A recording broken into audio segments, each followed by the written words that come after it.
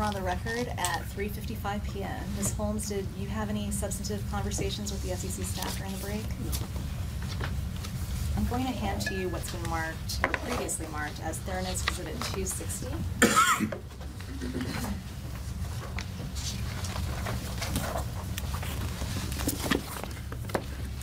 Exhibit 260 purports to be a December 4th, 2014 letter from Elizabeth Holmes to Mr. Rupert Murdoch with starting dates number KRM_SEC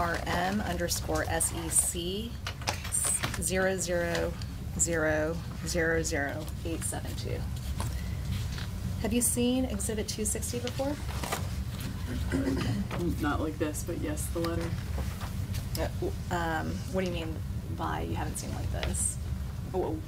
It looks what like part it's of it got looks unfamiliar? check marks and underlines. Okay.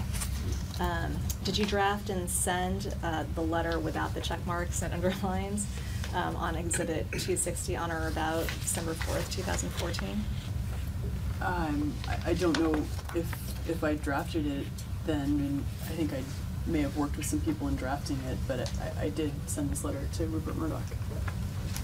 Okay, so if you turn to second page, which is 873, the first full paragraph down on that page, it says, Theranos has grown from cash from its contracts for some time. Do you see that? Mm-hmm. Was this statement true in December 2014? I think so. Why do you think so? Over the past years, we had received payments from insurance companies and retailers that had helped us to grow. Isn't it true that Theranos was running out of cash in 2010 and therefore had to go out and raise new capital, and again was running out of cash in 2013 and had to go out and raise new capital? We raised capital, yes, in 2010 and 2013, and needed to raise capital at different points in time. Okay. Were you concerned that this sentence would give the impression that Theranos was operating based on cash it was receiving from business partners and other customers and not actually from investor capital? Not at the time. You said not at the time. Are you concerned now that it would create that impression? No, I understand the question that you're asking, but we had also disclosed that we've done equity raises in 2010 and in 2013. Did you ever tell investors or potential investors at those equity raises that Theranos did not conduct those equity raises because Theranos needed money? I'm sorry, because Theranos Let me start again. Did you ever tell investors or potential investors that Theranos conducted those equity raises not because Theranos needed the money? No, not that I'm aware of. Did you ever hear Mr. Money make that statement? I don't think so.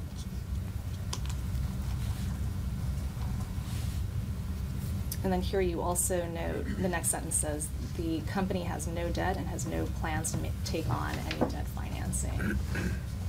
Do you see that? Yes. And so I think your earlier answer, you said that you believe that that was true because you didn't consider the convertible notes to be debt. Is that right? Yes, I generally remember thinking that those notes were going to be converting into equity.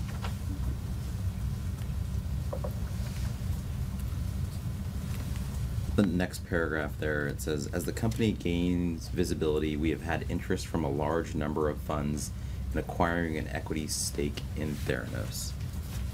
What were the funds that had expressed acquiring an equity stake in Theranos at this time? I'm just reading the next sentence.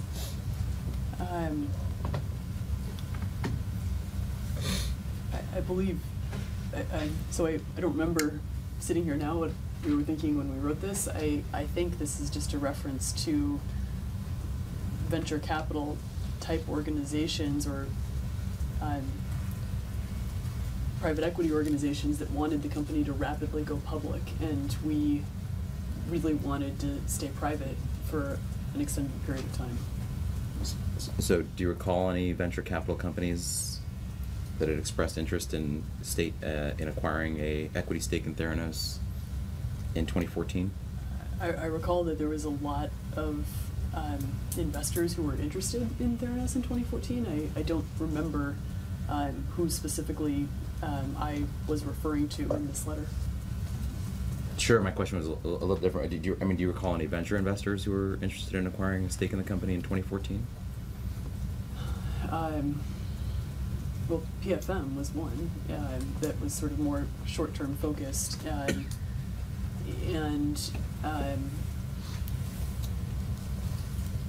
then yes, and I need a minute just to think about it. In the fall of 14.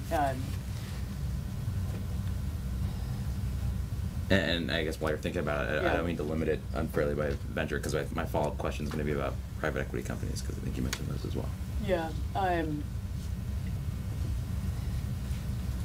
So what I'm thinking is, as we engaged in doing this C2 round, and I think this is also just a reference to, as I had raised money over the years, we would meet with a lot of funds, and they would sort of, one of the first questions was, are you going to take the company public? How fast are you going to take the company public? And we really did not want investors who were focused on short-term liquidity, because we knew we needed time and really wanted to remain private with a small shareholder base. So, I mean, there was a lot of early on venture capital funds we met with in the 2014 timeframe. There was a range of investment funds, some associated with ultimately the transaction that we ended up not taking money from. I can't sit here and tell you names, but I'm sure we could come back to you with some of them if we had the chance to just go back and look at notes from that time.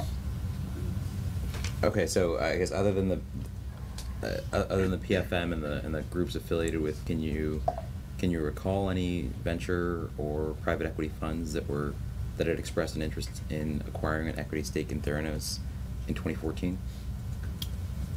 I believe,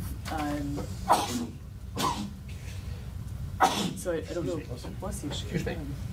We're not getting very sick.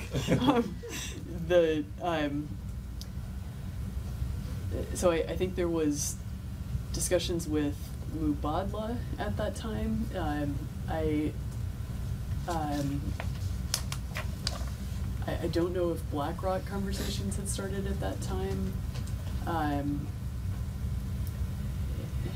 There were others. I can't remember the names sitting here now, but I'm sure, again, we could come back to you if we had the chance to go back and look at documents. I guess through this sentence, are you trying to express to Mr. Murdoch that there's a lot of potential interest in Theranos from private equity and venture type funds in Theranos? No, I think what we were trying to express is that there was interest, but the interest was married with an interest in going public or having shorter term returns, and that we didn't think this was going to be a company that was going to have short term returns. And so instead, we were trying to find shareholders to be owners of the company long term. You mentioned that you drafted this document with others. Who did you draft this document with? I remember working on earlier versions of it with Riley Bechtel. Anyone else besides Mr. Bechtel? I don't know. Did Mr. Bechtel review this document before it was sent out to Mr. Murdoch and others? I don't know. I don't know. You can put that one aside. Did you ever tell investors or potential investors in 2013 or 2014 that Theranos had developed proprietary devices that could conduct all of the blood tests that a central lab could conduct using only a few drops of blood? Would you mind saying that one more time? Did you ever tell investors or potential investors in 2013 or 2014 that Theranos had developed proprietary devices that could conduct all of the blood tests that a central lab could conduct using only a few drops of blood? I don't know. You might have. Did you ever hear Mr. Balwani make this statement to investors or potential investors? I don't know. Was that statement true in 2010 from 2010 to 2014? Yes, with respect to the design of the mini lab. Did you ever tell investors or potential investors in 2013 or 2014 that Theranos had developed proprietary devices that could conduct all of the blood tests that a central lab could conduct using a few drops of blood, and that those devices were ready for patient testing? I don't know that we said it in those words, but generally that was what we were working to do with mini lab going into the FDA in that time frame. Was the mini lab ready for patient testing in from 2010 to 2014? We thought it was at that time. Even in 2010? The earlier version, which would have been the 3 Series devices, we believed was, yes, at that time. You believe that the TSPU 3 Series was ready to conduct patient testing on all of the tests that a central lab could conduct? I think there's 2 different points. One is the point about the design and capability of the TSPU architecture. Separately, we thought we were ready. In 2010, the concept was to take the technology into the FDA to try to get CLIA waived to be able to do clinical testing. We ended up not doing that and changing our business model, but we believed that we were in a place in which we would have been able to do that. I'm sorry, I just want to make sure I understand that.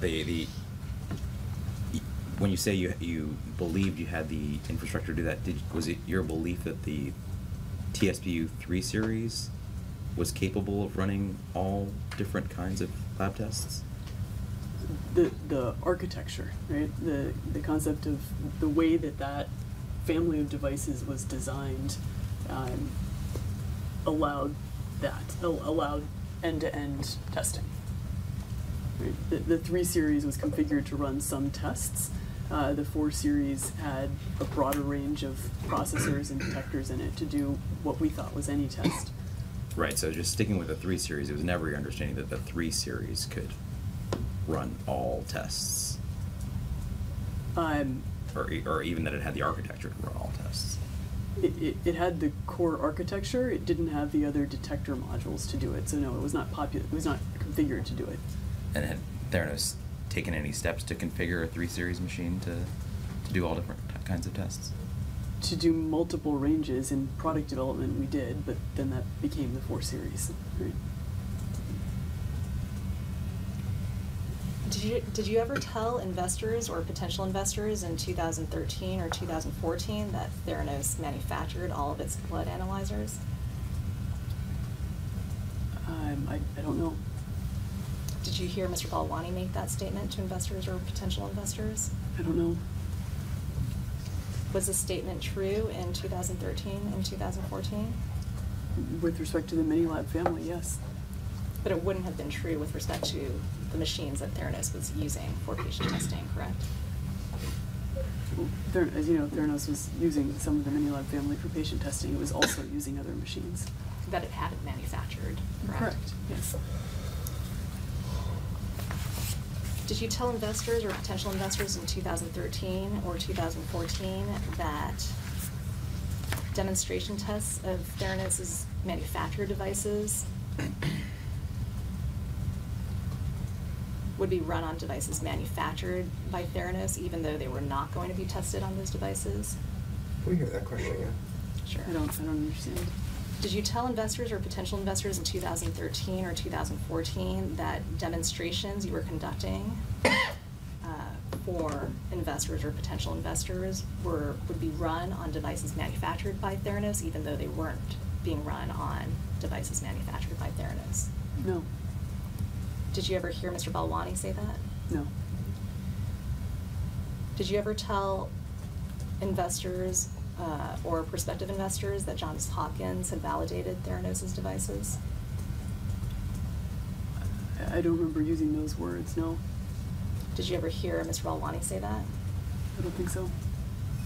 Would that have been true in 2013 and 2014? As you know, they've done an assessment. I don't think we thought of it as validating the device. And the assessment, just to be clear, you had understood was on a 3 Series device, right? No, at that time we had the architecture of the 4 Series as well. Which one did you bring? We brought a 3 series, but we presented on some of the 4 series, the data and the architecture. Did you tell investors or potential investors in 2014 that the Walgreens contract was going well and that Theranos expected to open hundreds of stores by the end of 2015? You know, you've already covered that ground 2 or 3 times ago. I don't think I said that. I don't think so. Did you ever hear Mr. Balwani say this? I don't know. Would the statement have been true in 2014? Would you say it one more time? Would the statement have been true? No, I know there's just multiple pieces. I was trying to remember okay. all of it. Did you tell investors or potential investors in 2014 that the Walgreens contract was going well and that Theranos expected to open hundreds of stores in 2015? I think so. I mean, I think that it would have been true at that time. At least we believed it to be true at that time. At the time, Theranos and Walgreens were in the midst of renegotiating the contract, correct? In 2014? Yes. I don't know. I mean, there were continual discussions about potential amendments to the contract throughout the duration of our relationship. So why did you think that you would be rolling out hundreds of stores in 2015? At Walgreens? Yes. Based on my interactions with Sunny and the interactions that I personally had with Walgreens leadership. Did you tell investors or potential investors in 2014 that the Safeway contract was going well and that Theranos would be rolling out to Safeway stores in early 2015? I don't think so. Did you ever hear Mr. Balwani say that? I don't think so. Would that statement have been true in 2014? I don't know about the second part in terms of whether we thought we would be rolling out, and I don't think we thought it was going well. Did you tell investors or potential investors in 2013 or 2014 that analyzers that Theranos manufactured were being deployed in the battlefield? No. Did you hear Mr. Balwani tell investors or potential investors that? No. Was that true in 2013 or 2014? No. I mean, it was not true, yes. Did you tell investors or potential investors in 2013 or 2014 that analyzers that Theranos manufactured were being deployed in Afghanistan? No. Did you hear Mr. Balwani tell investors or potential investors that? No. Was this statement true in 2013 or 2014? It was not true. Did you tell Dignity Health that Theranos had deployed the TSPU in the battlefield? No. Did you hear Mr. Balwani tell Dignity Health that? No. Would that have been true in 2013 or 2014? No. Did you tell Dignity Health that 75% of Theranos' historical revenues was from the military? No. Did you ever hear Mr. Balwani tell Dignity Health that? No. Would that have been true in 2013 or 2014? I don't think so. Did you tell Steve Bird at Safeway that Theranos had deployed its TSPU on the battlefield? No. Did you hear Mr. Balwani tell Steve Bird that? No. Would that have been true in 2013 or 2014? No. And would that also have been true in 2011 or 2012? It would not. Did you tell Walgreens that Theranos had deployed its TSPU on military helicopters? No. Did you hear Mr. Balwani tell that? I did not. Would that have been true any time from 2010 to 2014? We did not deploy on helicopters. You did not deploy in helicopters ever? Correct. Is that right? And I think they were used to transport the devices for AFRICOM to Africa, but we didn't deploy the devices on helicopters. Did you tell Intermountain Healthcare that Theranos had a relationship with the DoD that spanned about a decade? I don't think so. Did you hear Mr. Balwani tell Intermountain that? No. Would that have been true in 2013 or 2014? No. Did you tell investors or potential investors in 2013 or 2014 that Theranos had grown from cash from its pharmaceutical and military contracts over time? You said, did I tell potential investors in 13 or 14? Yes. I don't know. Did you hear Mr. Balwani make that statement? I don't know. Would that have been true in 2013 or 2014? I think so. Why? We had received payments from pharma and from this DoD study and used that to grow. How much in combined payments had you made from pharmaceutical companies and from military contracts by the time of 2013, 2014? I don't know. Did you tell investors or potential investors in 2013 or 2014 that Theranos did not need to raise new capital for the operations of its business? I don't think so. Did you hear Mr. Balwani make this statement to investors or potential investors? I don't think so. Would that have been true in 2013 or 2014? Not to execute on the plans we wanted to execute on. And which plans were those? The broad rollout at retail. Did you tell investors or potential investors in 2013 or 2014 that Theranos had enough cash for working capital? I don't think so. Did you hear Mr. Balwani make this statement to investors or potential investors? I don't know. Would that have been true in 2013 or 2014? I think it depends on when. And why would it matter as to when? We received the Walgreens payment in the end of 13, and that was an important event in the context of having the working capital to execute on our plans.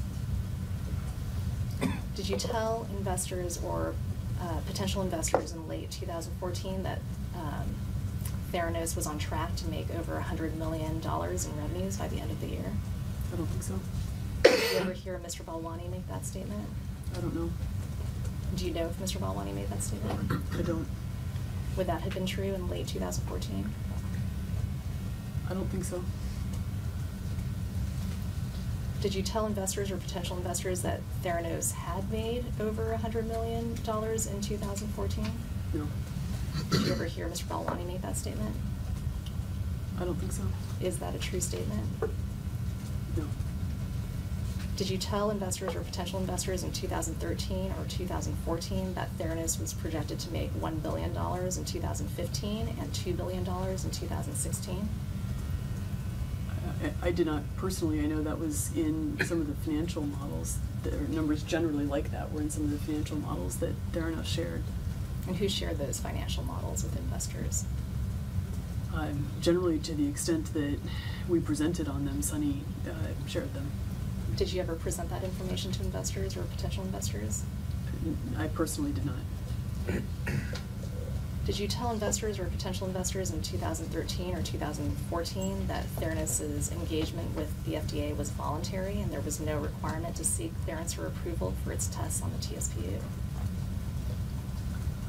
I don't think we said that in those words. Which words did you use? We generally described being an LDT and that we wanted to, we thought, proactively engage with the FDA on getting clearance of every LDT we would bring up.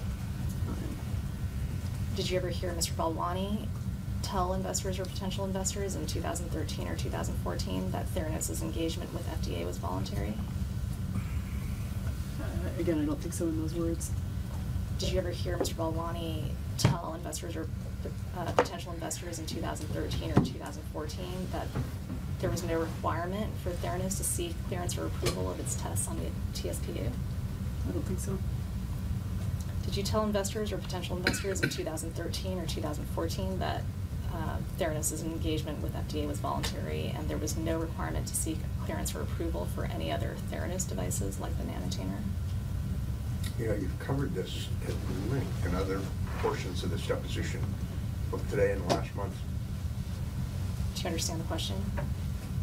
Just repeating it back, the question is, did I tell investors that we did not have to get clearance on the nanotainer? Yes. No. Did you hear Mr. Balwani make that statement? I don't think so. What is your current relationship with Sunny Balwani? I haven't talked for a long time. When did you first get to know him? I think I met him in 2002. How did you meet him? I was studying at a program in Beijing University in China, and he was there. Were you introduced by friends? But we weren't introduced. Yes. When was that? Earlier in 2002. Were you introduced by them? No, we weren't introduced. I just had known him at Stanford. So how did you get to know one another?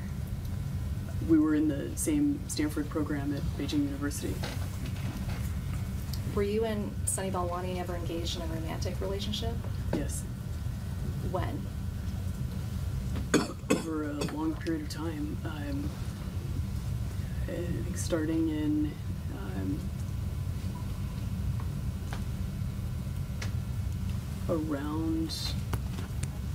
shortly after I met him, I think more seriously in around 2004 when I was starting the company. And then it was a complicated relationship through the time that he joined the company and then later when he was working at the company.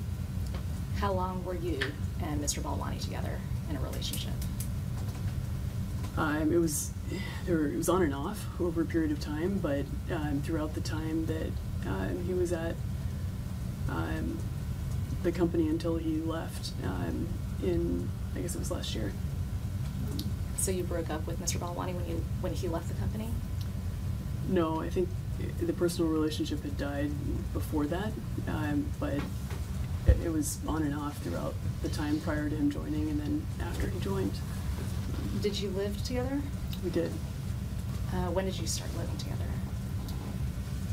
I think in 05 or 06. I think 05. For how long did you live together? On and off between 05 and 2016. And did you live together at the 227 Park Ave? Is it Park Avenue? We did. Okay. Where do you live now? Sorry, were you living with Mr. Balwani the whole time he was at Theranos? Or, I just want to... Almost all of it, yeah. Oh, okay. Yeah. Do you own your current resident? Did Theranos employees know that you and Mr. Balwani were dating? Some of them did. Did they know that you were living together? Some of them did. Did the board know that you were dating? Some of them did. Who did? When he first joined the board members knew him as my boyfriend, and then later I talked with some of them about it, and I've had conversations with Riley Bechtel about it, with David Boyes, with Jim Mattis, others.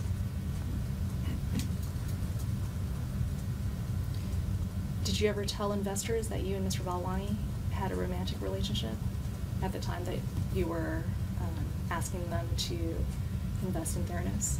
No. Have you told any shareholders that you and Mr. Balwani had a romantic relationship? Riley knew prior to investing.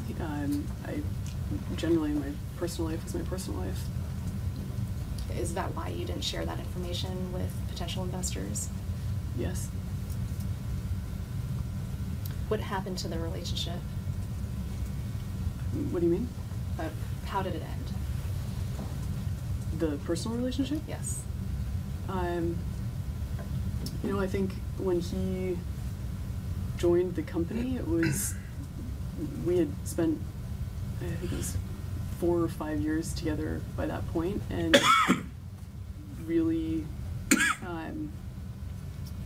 understood that our connection was about trying to create and work together. It wasn't really about the romantic part, and once we started working together, it was a very intense working relationship, and the sort of romantic piece that was there at the very beginning died.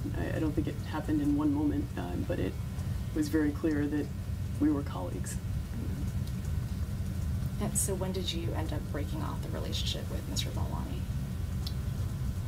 The romantic relationship? Yes. It happened over a period of time. Mr. Balwani is no longer at Theranos, correct? That's right. When did he leave?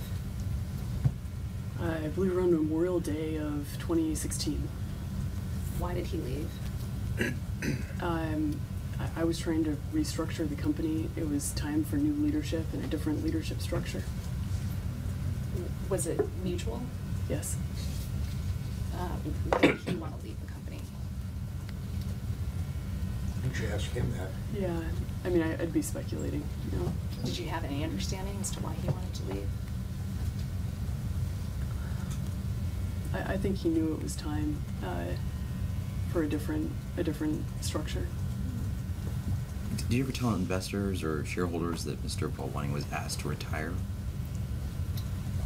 Was asked to retire. I don't think I would have said it in those words. Had Mr. Balwani previously been thinking about leaving the company prior to Memorial Day 2016? I mean, we had multiple conversations about it over the years. I don't know what he was thinking, actually. So if you pick up Exhibit 221 again.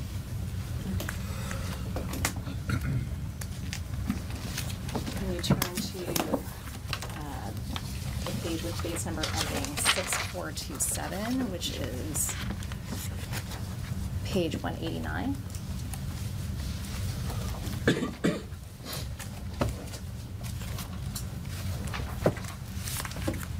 So you'll see there are a number of text messages between you and Mr. Balwani on July 15th, 2015.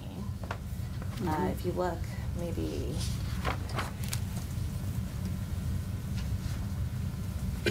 nine messages down from the top at 4:44 p.m.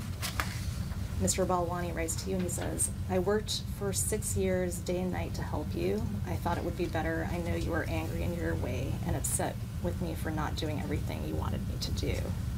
Do you remember this conversation with him? Not specifically, no. And then you write back and you say, there are question marks, and you say, "I was just thinking about texting you in that minute, by the way. It's just hard to transition." Do you see that? Yeah. Do you recall why he was writing you about the fact that he'd worked pretty hard for the company? No, I mean, I don't. And then he writes back to you at 4:46 p.m. He says, "I am responsible for everything at Theranos. All have been my decisions too." Do you see that? I do. Did you agree that you and Mr. Balwani were managing the company together and making decisions for the company together?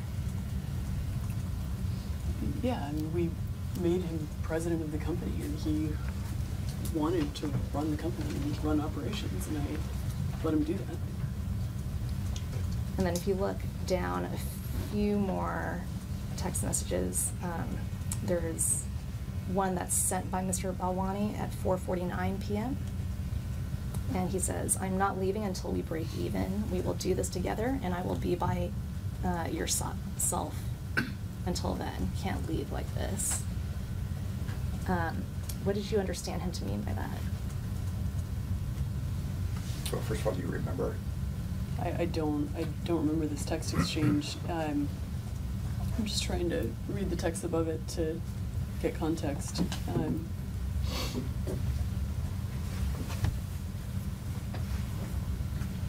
I mean, he's clearly talking about getting the company to a point in which it's at break even.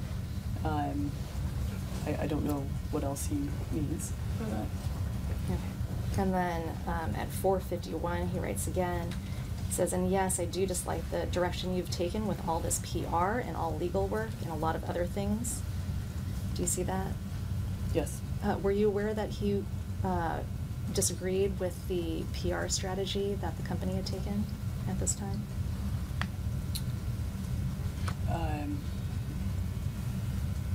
I'm not sure that that's what that's referring to. I think that he had specific strong disagreements with certain people on our team who were advising us to do certain things on both the PR and legal side. Who was he disagreeing with? I mean, you'd need to talk to him about this, because I'll be guessing what he's referring to specifically, but I think he'd be able to talk about it, you know. Okay. You just said that you thought that this is referring to him disagreeing with others. Who were you thinking of when you said that? He had disagreements with the general counsel that I brought in. Anyone else? Some of the teams that she put in place on the PR and legal side. I'm sorry, put in place on the. PR and legal side.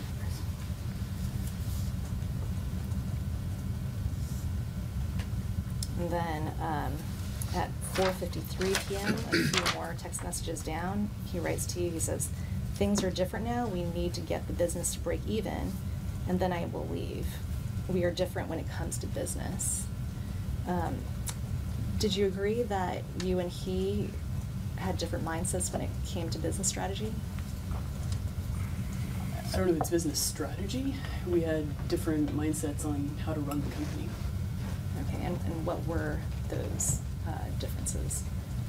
Just very different leadership styles, management styles. Was there anything else that was different about how you and he wanted to run the business?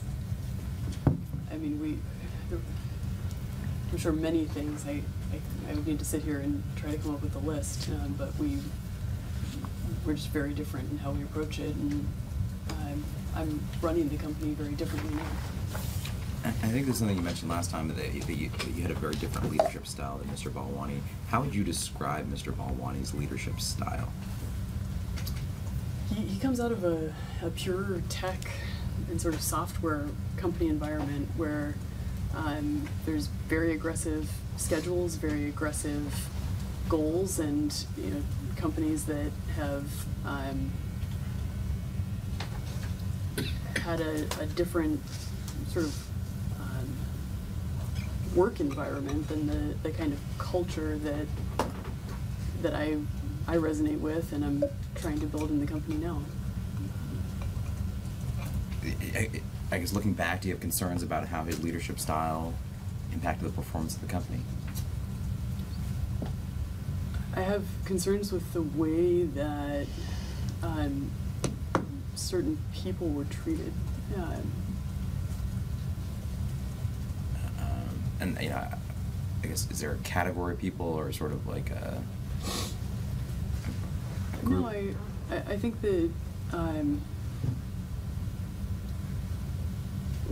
we're trying to do something that's really hard and really big, and everybody makes mistakes along the way, and the ability to engage with people to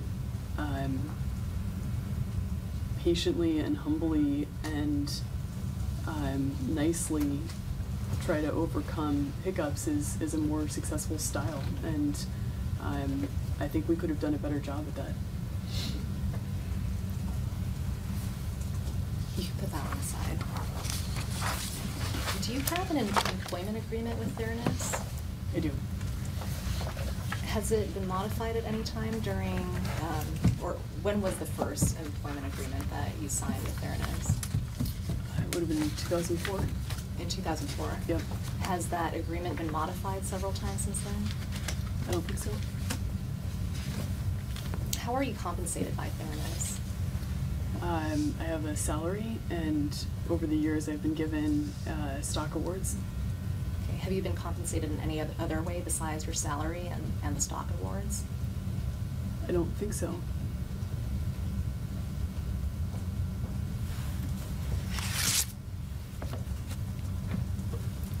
And what has been your salary in the last, I guess, 5 years?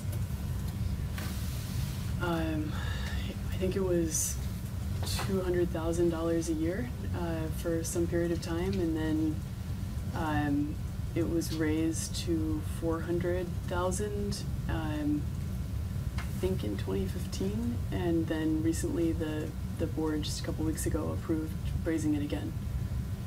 They approved raising it again? Yeah. So what is your salary now? Well, we haven't made it effective because I don't know whether I want to take a salary increase right now or not. I've been thinking about it, but they would have made it commensurate with other members of the management team, which is $600,000. This, so when was the board discussing this? You said a few weeks ago? Yes.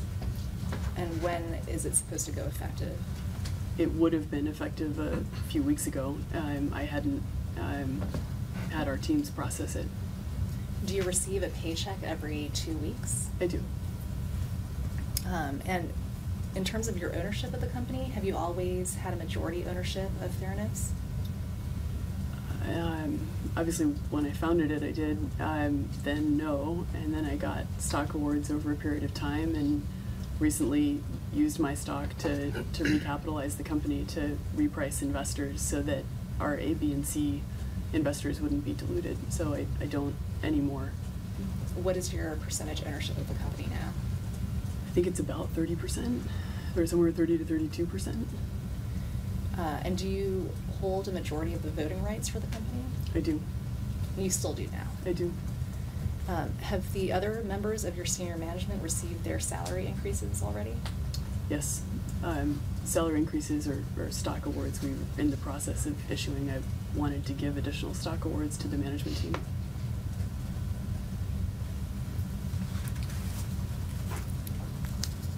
Go off the record at 4:37 p.m. Right. Why don't we just take a couple minutes and then we'll see if there's anything additional. We are back on the record at 4:47 p.m. Ms. Holmes, did you have any substantive conversations with the SEC staff during the break? No. Have any of Theranos' investors complained to you, or are you aware of any investors complaining to anyone at Theranos that statements that were made to them prior to their investments were not true or accurate? Not outside of PFM. What do you understand PFM's complaints to be?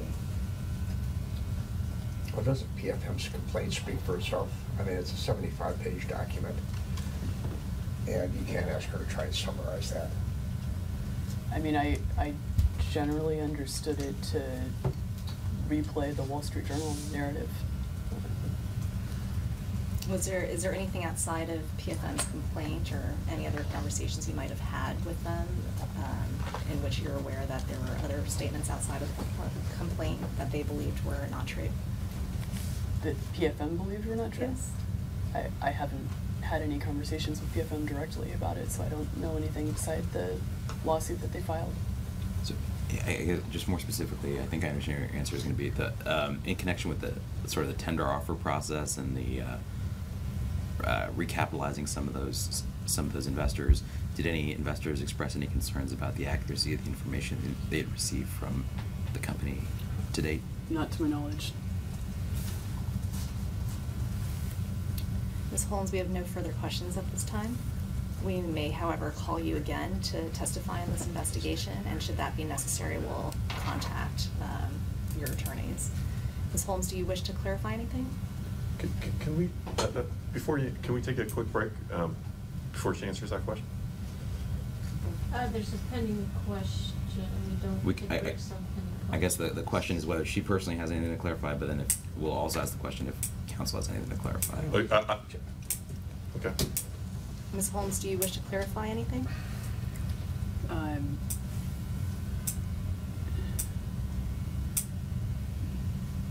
No. Thank you. Do you wish to add anything to the statements that you've made today? I don't think so. Mr. Neal and Mr. Dwyer, would you like to ask any clarifying questions? Can we just take a 2-minute break? Everybody can stay here. So let's just stay 2 minutes. Go off the record at 4:49.